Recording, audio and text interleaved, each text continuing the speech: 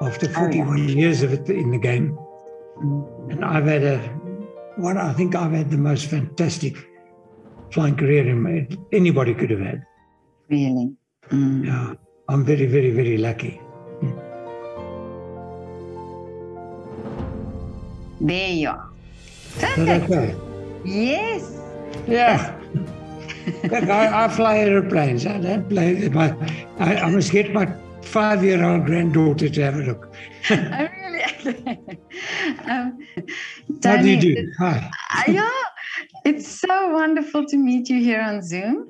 And I see on the background, you've got some photographs and things from your time in the Air Force. Yeah, a lot of the photographs, there's some of the training my son. My son's on different airplanes. They're also in the Air Force. Yeah. And the one up there with two of us standing is my eldest son. I did a Vampire conversion for him. But both my sons flew in the Air Force, and they're both airline guys now. Wonderful. So inspired by their dad. Yeah. I've taken them all, my daughter and my son's in Harvard's with me and flying in the T6 Harvard aerobatics, etc., including my daughter. So all of the kids have been with us. Oh, that is such a privilege, really. But now, Colonel Tony Smit, you have a very, very long career in the Air Force. And can you tell me the story, what first inspired you to fly? What was the interest?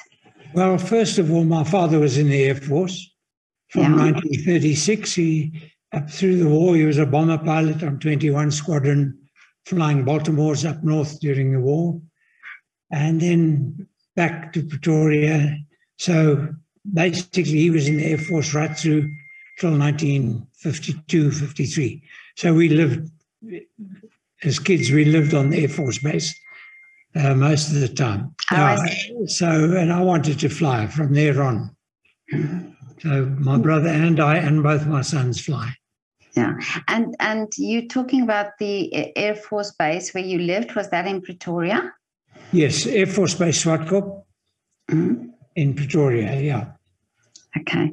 And then, so you then started your career in the Air Force, and how did that then develop for you? How did you, so you trained first as a pilot? Yes. No, what happened is I was taken out of school just before my final matric year and made to go and work. Okay. I was 16 years old and I started apprenticeship as an electrician. For 7 years, did my engineering degree. Only then, at 23 years old, did I manage to get into the Air Force to fly. My father said, "You're going to do a trade first," because he'd spent his whole life in the Air Force. And do you think this was an advantage that you had? Yes, it was actually. Yeah, because I've got the engineering background, which later came into effect when I did test pilots course, etc. Yeah.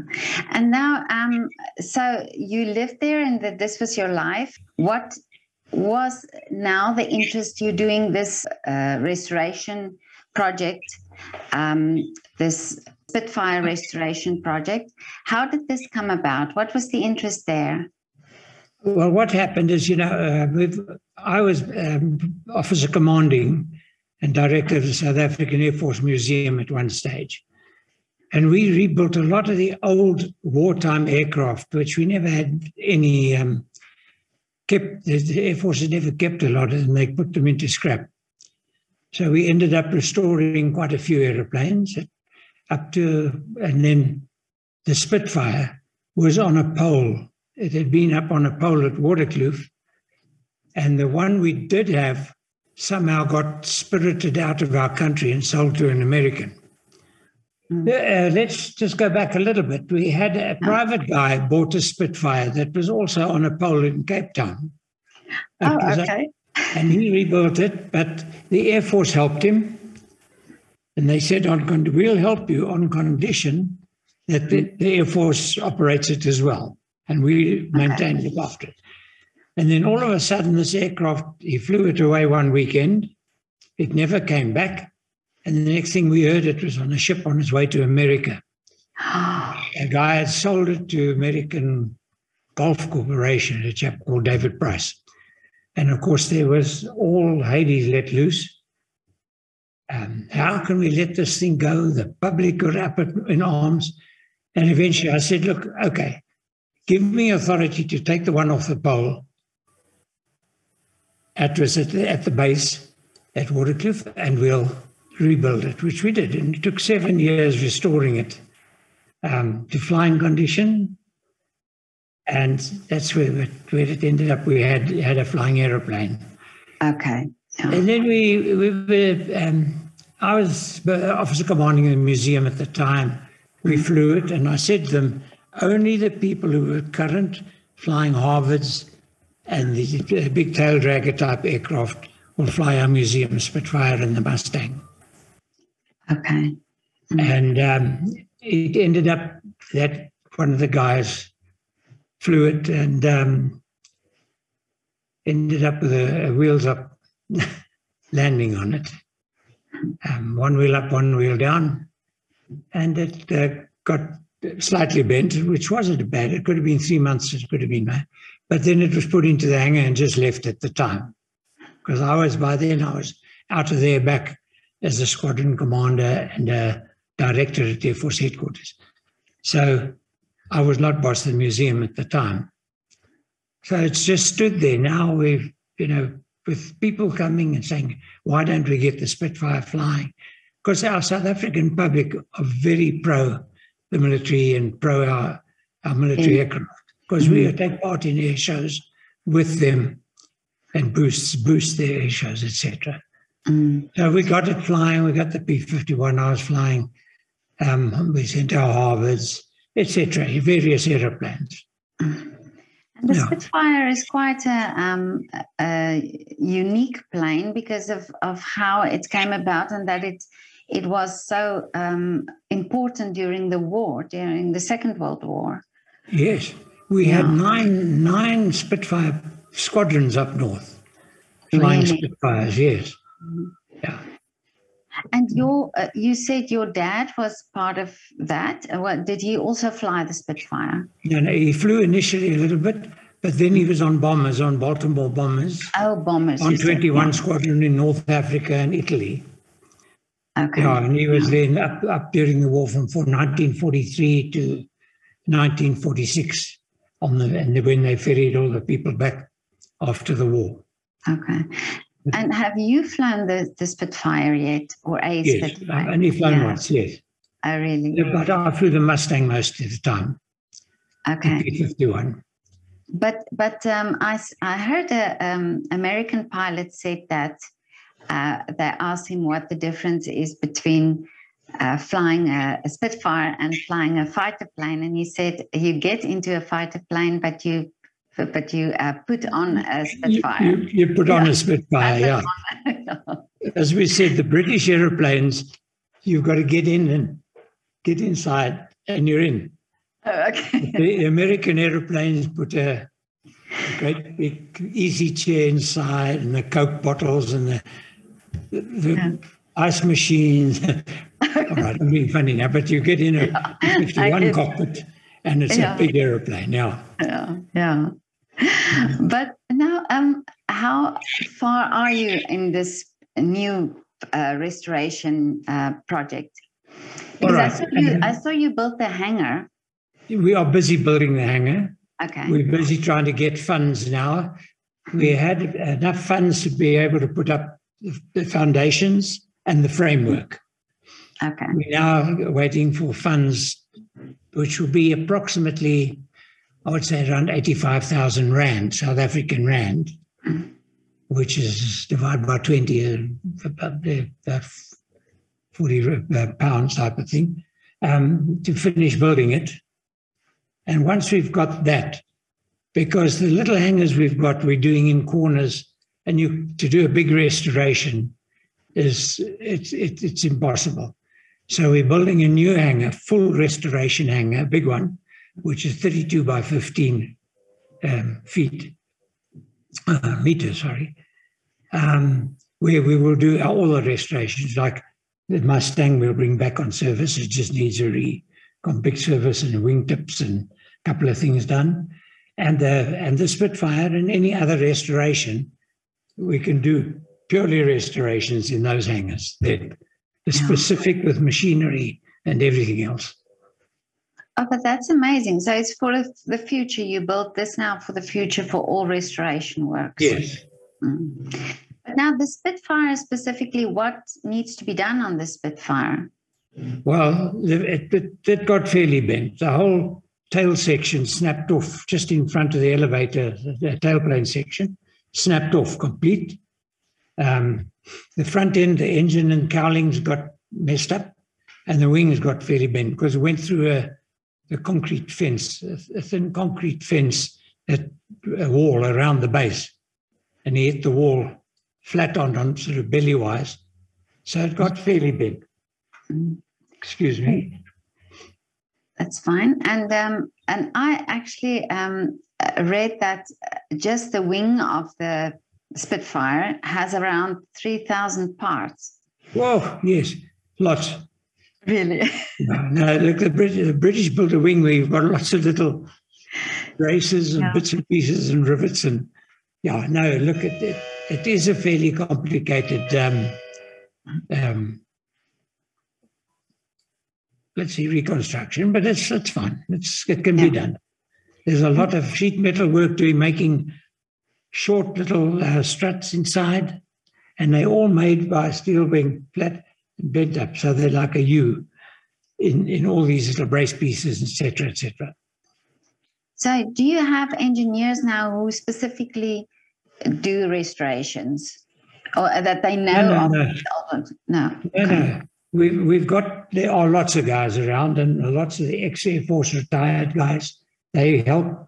They love the job.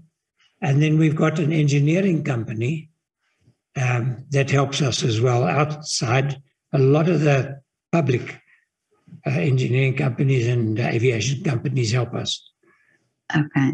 So we would have a team that'll get it going once we got the new hangar going.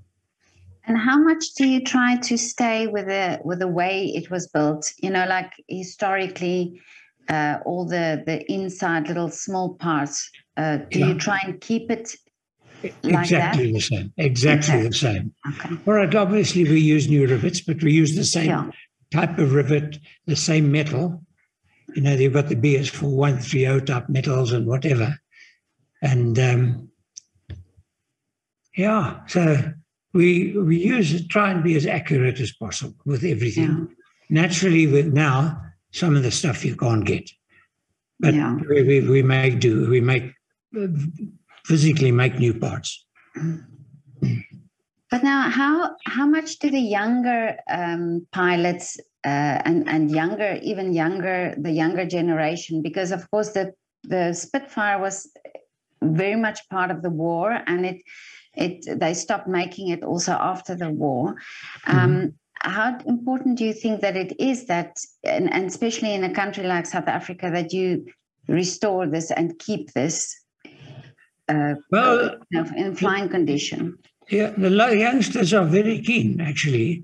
And what we do with this is we try and do a project where our young African kids, that are not into aviation or haven't been for years, they're slowly coming in now.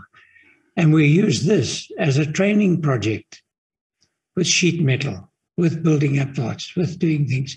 So the idea is to bring some of these kids in via the technical colleges, and they come and work on it as well. Oh, I see. But that's a wonderful with the instructors. Yeah. Oh, I see. Yeah. This Spitfire, what is the plan now? What is the time frame that you have when this will be done? Well, look, we are busy with the hangar. Okay. If outside framework's on, now we've got to get funds to close it in. And then we'll move the airplanes in, we'll mount the jigs permanently, and we can actually, once this is done, we can make more fuselages. we can make 2 or 3 Spitfire fuselages once we got the jigs, and we'll permanently mount jigs for the Mustang, the Spitfire, Harvard, etc. And it'll be a restoration hangar. And we'd be able to do other restorations there as well. Yeah. And that can be used for apprentice training of engine fitters, airframe, sheet metal, electrical wiring, making up wiring looms. Hope to have a section where you make up the wiring looms for various aircraft. So it'll be a big training project. Mm. Yeah. And now, how is it about with the fundraising? Is it easy it's to battling. get? It's battling. Yeah, it's difficult at the times. The economies, as they are, but we've still got people that are very keen. And the youngsters, we've got a lot of youngsters that come in and work polishing aeroplanes, cleaning the museum aeroplanes, washing out the hangars. Really? Every Saturday, yeah. Oh, this is amazing. Yeah. The enthusiasm is there. And once you get a project like the Spitfire going, for instance, when I rebuilt the Mustang, well, not me, my team, when I was commander of the Air Force Museum, we used to work on Saturdays and Sundays as well, where our wives came in. The girls and the kids we had a paint stripper, they were paint stripping parts, cleaning them, hanging them up. Come lunchtime, the girls were making a barbecue for us. Wow. So it was a whole family affair at one stage. Mm. At the moment, it's difficult with modern times and stuff on bases to get in and do that. Yeah. But we had a whole family, all our families, ground crew and air crew. That's wonderful. Yeah. That's then like a real big family that you have. Yes, it is actually. That's amazing. It gets outside people. We have what we call the Friends of the Museum. Mm-hmm. That those people are civilians that come every Saturday. And the first Saturday of the month is a big day where they do restoration and cleaning hangars and polishing all the old aeroplanes that are standing outside. Now, the Friends of the Museum are all part of this lot, and they're civilian guys. They're businessmen, big businessmen. Really? And we all put the overalls on and we all get the work done. But how fantastic, yeah. And that keeps the museum going. And are there also a lot of people still visiting and coming to look at the planes that you have there? At the moment, it's getting better. But with this COVID, this last 14 months has been difficult because nobody was allowed onto the base. Mm. The base, even the base only allowed a certain number of people to work on the base at a time during COVID. But now it's opening up and things are coming right again, thank goodness. So hopefully we're back at full blast soon. Yeah, and this is so exciting, this project, really, that and like you say, this hangar that you've built and bringing future restoration projects as well. Yes. But how difficult is it for you to get the parts for these for the Spitfire? Because I see there's a lot of restoration projects over the world. Yeah. Going on, and can you obtain these parts? Well, people are making new parts for them now. Okay. There are people like the UK build a lot of Spitfire parts. Americans have got parts for P-51 Mustangs and Harvards and things. We at our engineering shops make some parts, certain parts, like if a wing got crumpled up and you haven't got these little struts which are about a little bigger than that. They make them. Just hold it a little bit higher? At the air depot, a little bit bigger than this. They make them at the air depot, like all the little struts, especially the Spitfire, which has got hundreds of these little things in, of struts and brace pieces in. Mm-hmm. But so it's an ideal training for apprentices. Yeah. New sheet metal apprentices there for engine apprentices, overhauling the Merlin engine. And we've overhauled a couple, our Mustang engine and the Spitfire engine overall locally. And at one stage, I think when the guys were busy with the Mustang engine, I sent the Spitfire engine went overseas, and it was a friend of mine in the UK who's got vintage aircraft, and he wanted something we've got, so we gave it to him, and we said, all right, you take our engine and have it done at vintage V12s in America, and we exchange parts with each other. Oh, that's amazing. Guys around the world want this, we need that. They've got that, we've got this, and we do exchange. Wow, this is so interesting. So, so you are connected with people then around the world. Yeah. Oh yes. Wonderful. And we don't worry about politics. Oh, okay. In this game, we're not politicians. We don't worry about politics. Yeah. We all work together. Doesn't matter who we are. Yeah. Well, it seems that when aviation is in the blood, then you are just different. You know, it's like, yeah. Maybe I'm a bit of a nutcase. Because at 85, I still fly, and I'm up in the executive jets as well. So it's one of those things. People think I'm mad. But no, but amazing that you still fly. Yeah. No, 100% fit. So both my sons were in the Air Force. They're both the airline. So, and my brother, so he flies as well, but he flies privately. Okay. So a lot of aviators there in the family. Yeah. And what do you plan to do with this Spitfire now when it's finished with this restoration? Will you be flying it as well? No, I'll get one of the test pilot guys, the museum test pilot guys, to fly it. No. Okay. It wouldn't be fair with me now. Yeah. And will it be used for air shows and so on? Yes, yes, definitely. Yeah. Now that things are opening up again, our air shows will start. We had a little one the other day. We have every Saturday a flying day. The guys keep flying the museum aeroplanes, keep current, etc. And then a lot of the people come in and watch, etc., etc. But now the base is opening up. The COVID thing is not quite as drastic as it was. Yeah. So Saturdays is a flying day, and the public are welcome in. Amazing. There's more than half of Air Force Base Swartkoop is now museum area. Oh, I see. Okay. The southern half is still operational with the helicopter squadrons, etc. So it's still, they've got to just allow people in where necessary.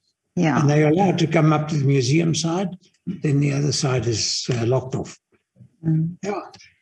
But this is wonderful that they allow that, and that it's still living. You know, that they're flying and people can come and watch, and I'm sure young people will also get inspired by that. Yes, the big thing now is now I don't like saying when I was there, but I used to get pilots from the different squadrons. We didn't have a specific museum pilot other than myself and my number two.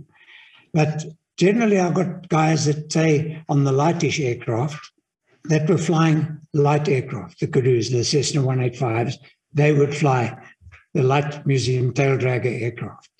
Okay. Then we'd get the jet pilots to come and fly the Vampire, Impala, etc. And then the transport guys would fly the DAC, the DC-3. So we had the different pilots. We kept the guys that were current on the similar type of aeroplane. Because you don't just get a guy to come and fly. Oh, yeah. Because that happened once, and we ended up with 2 broken aeroplanes. Oh, I see. Just, which is not very clever. Yeah. Yeah. Okay. And do you still train? Yes. Oh, yes. I'm an examiner for civil aviation as well. So where I can, I do training on a lot of executive jets and the turboprop aircraft and light aircraft. Yeah. Okay. Yeah. Wow, this is so interesting to talk to you, and it's wonderful. I think this is such a great project that you are doing, and it's so great to hear about all the work that's been going on at the Air Force Museum as well, because I think this is so important. It is, yeah. All right, at the moment, with the economy as it is, it's a battle. Yeah. So we've got to try and get things going again now, get businesses involved, and then if the business gets involved, we'll have an advertisement on the hanger for it. So-and-so business is assisted if the fuselage rebuild, and this guy did the engine parts, and whatever it is, it could be a big advertising for businesses as well. Yeah, that's a great idea. And we've worked with overseas museums a lot. I mean, I worked with guys all over the state, America and the British museums, the Royal Air Force Museum, the Swiss Museum. I was in Switzerland, the Swiss Museum. And what did we do? Something with the Ju-52, Tataju. Really? With the Swiss Museum. So, museums don't worry about the politics. We just get on with it. Yeah, great. Because we all work together at one stage, and it's time we all work together again. Yeah. No, I like that attitude, and I think that's how it should be. I agree. Yeah. No, 100%. Well, I heard a lovely story about the women. I didn't realize, but women did the test flying for the Spitfire during the war. Yes. Yeah, I really didn't know that. They flew Spitfires, they flew Lancasters, they flew Wellington bombers. What happened is that when the guys were fighting, wherever they were, the girls took the new aeroplanes and flew them out and delivered them to the squadrons. Yeah. And we did test flying on them. Oh, no, look, they did one heck of a job. Yeah, I really didn't know that. And that was very interesting to know. And I've actually heard about one of these women who wrote her name in a Spitfire in the hope that one of the pilots would see the name and contact her. I think, wasn't that Rosamund? Somebody I can't remember her name now, but yeah. And that was so sweet, as like a little romantic idea of the Spitfire. That's for me such a lovely story. Yeah. Well, the girls built the Spitfires. All ladies building Spitfires. Yeah. And, I mean, without them, the war would have come to a halt. They were building engines. They were building the aircraft, or lots of different airplanes. Yeah. Yeah. No, that's true. And we don't always realize that, when you hear these stories about the war and the fighters, but there were a lot of women behind that. Oh, yes, for sure. Yeah. As girls are behind us anyway, all our lives. Yeah. I tell you, they surely hadn't been behind me with everything, and our kids, our wives and our kids got involved. And, without backing of your wife, you can't get a job done, especially if it's a job that takes your weekends and things. But luckily, they got involved. Our wives got involved. Yeah. And backed us 100%. Yeah. And it's wonderful that it's, I think on a military base as well, it's all the families are really part of it and oh, yes. know and understand each other. And you become like a big family on such a military base. Yeah. Especially if there's a wartime, something going on, and the guys are away at war, the girls support each other, Ladies, girls, I've got to be careful how I do things these days. Yeah. It's just politically correct. But exactly. I'm an old guy, so I can allow it. Well, I think we all like to be called girls. Yeah, good so shot. Then we feel younger. That's the ticket. Yeah. But now, Tony, you also told me that you're writing a book. Yes. Yeah. Well, it's about time. So many people have said, write a book. I've actually got a whole pile. I've got 14 logbooks lying around here now. Really? That I've got that I'm going through. And some of the stuff that I've done with photographs for way back. A little bit to the, hold it a little bit in the screen. Yeah. Oh, I see. Yeah. Oh, wow. Various things, went away on operations, etc. Then into my civil flying and training pilots all over Africa. Really? So, yeah. Amazing. Yeah, so you have a lot of stories to tell. So I've been busy with that. That's going to take a while. Yeah. And I'm lazy. I'm very lazy with doing. Really? But do you find it easy to write? You know, do you? Okay. Yeah. I don't know. Look, I've got friends that are very clever with the layout of books and English thing. I'm writing. As I write the story and I put it there, and then if it comes to editing, I've got a couple of friends that can edit one day. Yeah. But all I've got to do is get on with it. Yeah. The big difficulty is where to start and when to stop. After 41 years of it in the game, and I've had I think I've had the most fantastic flying career anybody could have had. Really? Yeah, I'm very, very, very lucky. Did you do a lot of commercial flying as well? Not anymore. Okay. When I left the Air Force, I became chief pilot of a National Airways Corporation, flying HS-125s and Beech 1900s and King Airs and test flying various light aircraft and executive jets. And that I did until I retired, but I carried on again, and I still do a lot of it. Yeah. So, well, not that much anymore, because we live in the game park. Oh, okay. Shirley's a bush girl. She likes it out amongst the animals so we're in a private game reserve now. Wow. 30 kilometers out of Pretoria. Yeah. Oh, amazing. Yeah.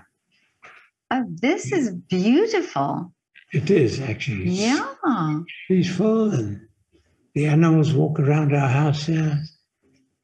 Yeah. What a privilege. Yeah. So, but Tony, this was so lovely to talk to you. But I first want to know, what is your wish for the future now? Well, number one is that people worldwide get together, and that a lot of that is what we managed to do with the museums. When I worked with the British Royal Air Force Museum in Hendon and the Dubendorf in Switzerland and in America, the various museums in the States, the guys came and visited here, we visited there, and we exchanged parts quietly. And I've had friends with shipping companies, and so I'll pop it on a ship at Houston for me, and I'd pop something on a ship in Cape Town to send over there. The politicians can sort themselves out. Yeah, that's the problem. But we work together and we help each other. And actually, we never had a hassle with any of those problems. So luckily, that worked. Yeah. And I think, if you think how we worked with guys that were supposed to be anti-us or we anti-them or whatever, they can't believe it, Yeah. It's quite amazing. Yeah, if we can have more of that in the future. Yeah, definitely. For sure. Yeah. But I think things are starting to work together. Yeah. I think. I think also after the pandemic, we've realized that how much we need each other and how much connected we are all. Exactly. Yeah. So well, I think the whole world is working together at the moment. Exactly. Yeah. Because for once we were all in the same situation. Yeah. Now, Tony, just one last thing. can you do a shout out for a restaurant or a coffee shop in the area? Do you have somewhere where you go and visit frequently in Pretoria? Oh, yes. Yes. Yeah. Or is Shirley the best cook? Sorry? Is Shirley the best cook? The Mug and Bean in Pretoria. Well, okay. Yeah. There are a few coffee shops actually that we go to. Yeah, we go lots of different places. Okay. We don't sit around here in the bush all the time. Oh, okay. Our neighbours here, look, each of us have got about 2,900 something square meters of ground. Oh, really? But it's just bush around us. The house, we've got a little fence just to stop the wild pigs and things and warthogs and animals coming in, banging on the front door. Oh, okay. But we've got a little fence, and then our neighbours just about 200 meters from us in the bush, so you don't see your neighbour's house. Oh, I see. And it's a big game. It's a private game reserve, so and lions? Do you have lions? Well, we haven't got lions in here. Oh, okay. We've had the odd leopard come through, but generally the lions are next door. Oh, okay. Shirley got up 6 o'clock one morning and looked out of the kitchen window, and the leopard walked past the front driveway in front. Oh, my goodness. Beautiful. Yeah. Yeah. I mean, scary, but beautiful. Yeah, but they generally, we haven't got those, the big five, as they call them, the elephants, because they just take out lots of things. The elephants flatten a lot. But we've got virtually everything else. Oh, I see. Okay. Yeah. And of course, probably a lot of birds as well. Oh, yes. Mm-hmm. Sure, these birds here on the veranda, they come in every morning. Lots and lots. Really? Come and visit, Wow. Especially the hornbills and the little birds. Various ones, Wow, Tony, this sounds amazing where you live. Really? Oh, it is. Yeah. It is fantastic. Yeah. Well, it was. You could always get you a nice stand over here. You could buy and have your bush house. I'll be your new neighbor then. Yeah. Yeah. Well, Tony, I hope I get to meet you in person one day. You will be welcome. Yeah. And Shirley as well. Host you out here in the bush for a day or two. Yeah, that would be wonderful.